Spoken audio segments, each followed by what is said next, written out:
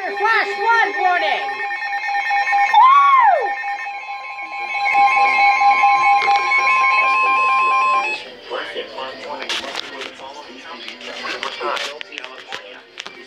The National Weather Service in San Diego has issued a flash flood warning for Riverside County in Southern California until 5:45 p.m. Since 44 the radar indicated thunderstorms rapidly developing with heavy rainfall over the Crimson Firebird Scar, especially near edges southeast of mountain center. This will likely produce flash flooding shortly. Excessive rainfall, likely to be over 1 inch in an hour over the burn scar, will result in debris flow. The debris flow can consist of rock, mud, vegetation, and other loose materials. Some locations that will likely experience flooding include southwestern Palm Springs, Mount Jacinto State Park, Idlewild, Pine Cove, Hui 243 between Bannings and Idlewild, Anza, Hui 74 between Hemet and Mountain Center, Hui 74 between Mountain Center and Anza, Mountain Center, Agenga, Lake Hemet, Cowswell Indian Reservation, and Sage. Excessive rainfall over the burn scar will likely result in debris flow moving through the Crimson Fireburn Scar. The debris flow can consist of rock, mud, vegetation, and other loose materials.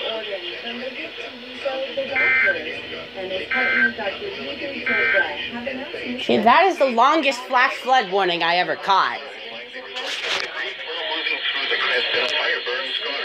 The debris flow can consist of rock, mud, vegetation, and other loose materials. 27%, producing a heat index of 106. Wind was southeast at 8 miles per hour. For the fire was 29 Riverside, California falling. The National Weather Service in San Diego has issued a flash flood warning with 100 Riverside County in Southern California until 5:45 p.m. Producing 244 to 112 radar indicated thunderstorms rapid 10 miles and heavy rain over the pressure was 29 essentially near edges southeast of Mountain Center in Whitewater. This will likely produce flash flooding shortly. Wind was north at 10 miles an hour, likely to be over 1 inch an hour over Airborne Scarlet was reported visibility of 5. The debris flow can consist of temperature was 106 degrees and other loose materials. And the relative humidity locations will likely experience a index of 109. Wind was east at 10 miles an hour. State Park. Pressure was 22.243 at Fall Banning and Idlewild. Nearby location was 74 between Wood and Mountain Center. 74 between Mountain Center and Anza. Mountain Center again with a temperature of 100 Will Holly and 101 live. Excessive rain all over the burning floods will likely result in debris flow moving through the Crimson Fireburn Scar. The debris flow can consist of rock, mud, and vegetation and other loose materials. It was sunny with a temperature of 106 at Needles, 103 at Daggett, and 97 at Palmdale.